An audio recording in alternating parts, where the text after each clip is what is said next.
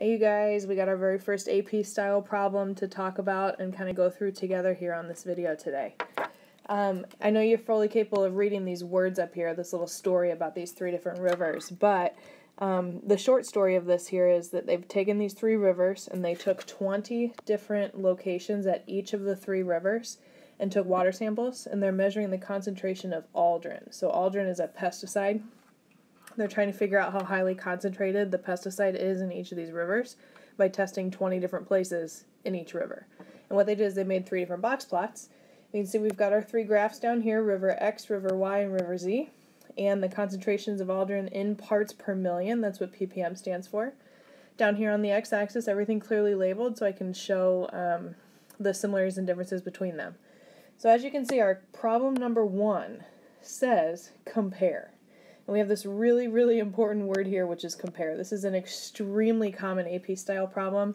We'll be doing comparison types of problems between graphs and distributions all year long.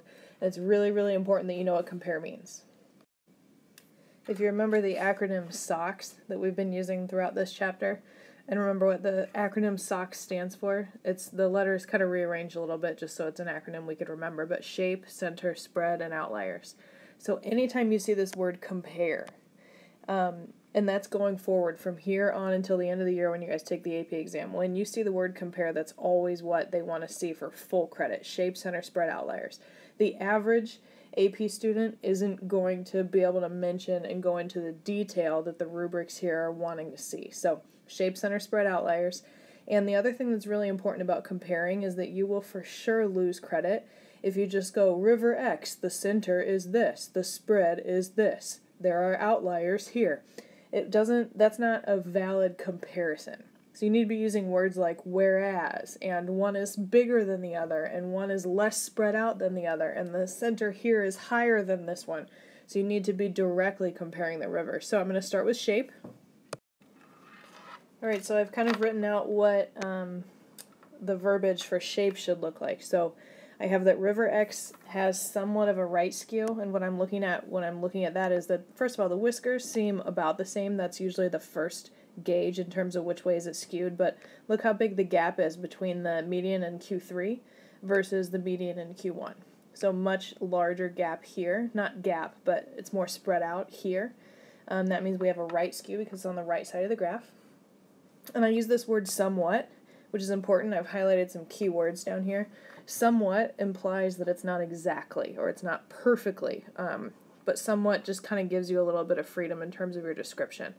When we're looking at river Y, even though, yeah, one of the whiskers here is a little bit longer than the other one, but due to the fact that the median appears to be right in the middle of Q1 and Q3, I would say roughly or approximately symmetric. I don't think it would be wrong to talk about a very, very slight left skew here. It's kind of up for interpretation, but you're just trying to demonstrate knowledge that you understand what shape means. And just keep in mind that when we talk about shape, your options pretty much are left skewed, right skewed, or symmetric. That's kind of what we're talking about when we do shape. And then the last one, river Z, again, the whiskers are about the same size, but look at how much space is in here between Q1 and the median versus the median and Q3. So that's a slight left skew. Alright, so next we're talking about center, and just because we have box plots here, you know that the middle of the box plot, this middle line right here, refers to median, so that's why I chose to talk about median when I'm talking about center. Another way to describe center would be to use means, and we know the differences and similarities between medians and means in all different situations.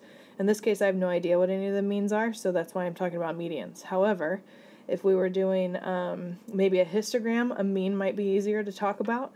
So just keep that in mind that you don't always have to talk about median when it's center. But in this case, because we're looking at box plots, that makes the most sense. And so again, I'm comparing the three. So I have the highest one, the middle one, the lowest one. I'm not just saying river X's median is this. River Y's median is this. You will lose points for that. You have to compare them. So the highest median concentration occurs in river X. It's also very, very important that whenever possible, if you can come up with a number to support why you're saying it's the highest, that is very important to include. So about 5.3, I don't know exactly, that's an estimate, that's why I put the word about. And then labeling ppm, parts per million, because that's the units that this question is talking about.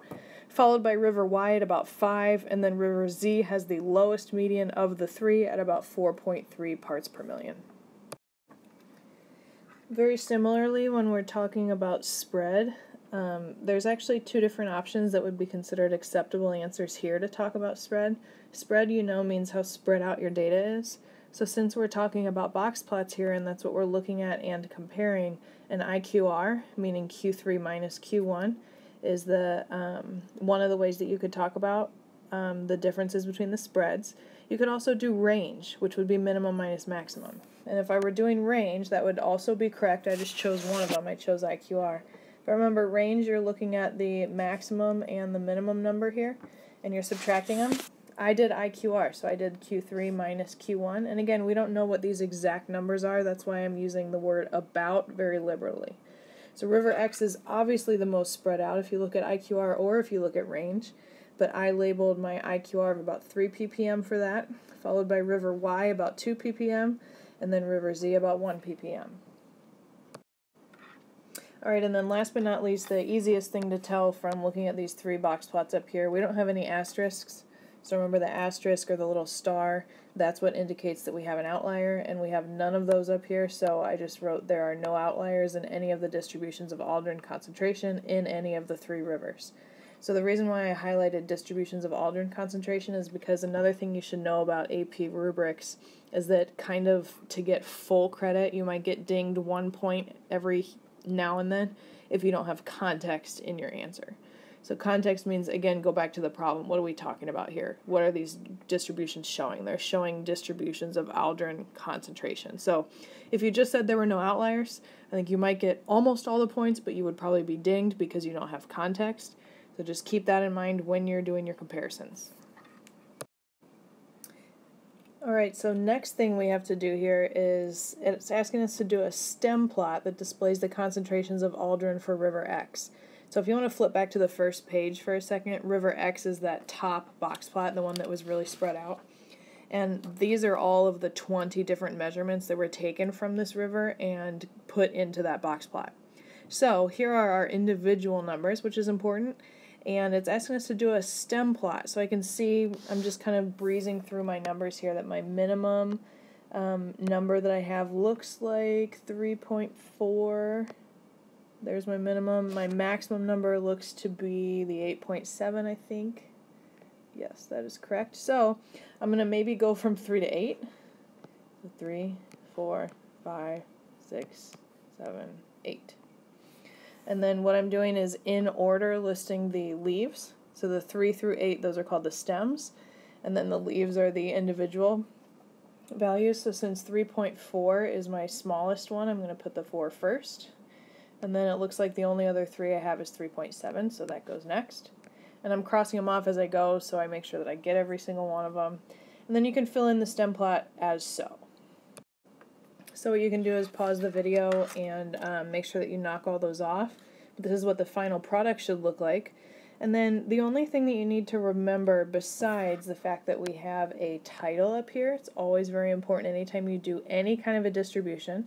Remember, the distribution word is just a fancy word for a different kind of graph, because there are so many different types of graphical representations of data that we have talked about this chapter. So anytime you do any sort of a distribution, you always need to tell whoever's looking at the distribution what you're looking at. This is Aldrin concentrations. We have units here in ppm, and this is specifically River X, not River Y, not River Z, not all the rivers, just River X. And then I got to make sure that it's very clear what these numbers represent. So the most common way to look at a stem and leaf plot is to think that 3-4 means 34.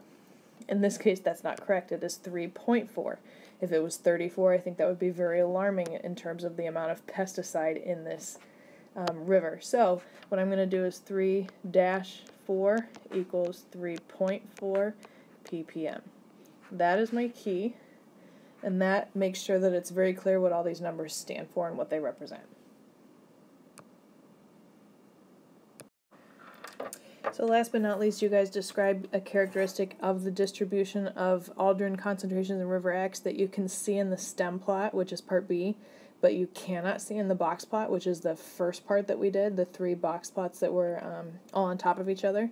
So first of all, number 1, probably most important and most obvious, is that in that stem plot that we just did up here, we can see all the individual values. We know every single number or ppm that was taken from river X. We know all 20 of them. In that box plot, we only knew those 5 numbers, and we didn't even really know them. We just had to estimate them. So that's really important and probably the most obvious difference. A couple other things to keep in mind. Number 2, you can see modes and peaks in the stem plot, but you cannot see those in the box plot because it's just all connected with boxes and whiskers, right? So in terms of modes up here, it looks like we have 2 different 5.3s.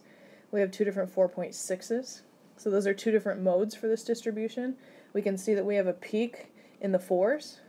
That's the 4s have the most number of concentrations.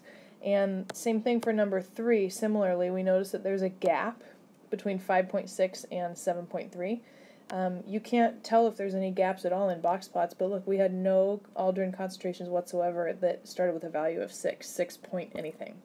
So those are all things to be keeping in mind. Box plots tell us a lot of information, but stem plots are better in these respects because it gives you more information. Anyways, thanks for watching, you guys. This is kind of key things in order to get full credit on free response types of questions. You will see questions similar to this on your chapter test, so hopefully all the stuff I was talking about kind of makes sense, and we reviewed a lot of vocabulary and a lot of different things and kind of introduced you to the first set of grading AP style rubric type of stuff. So a lot of info here. Watch the video again if you want to, maybe breeze through it before taking the test, and bring your questions to class, okay? Have a good night.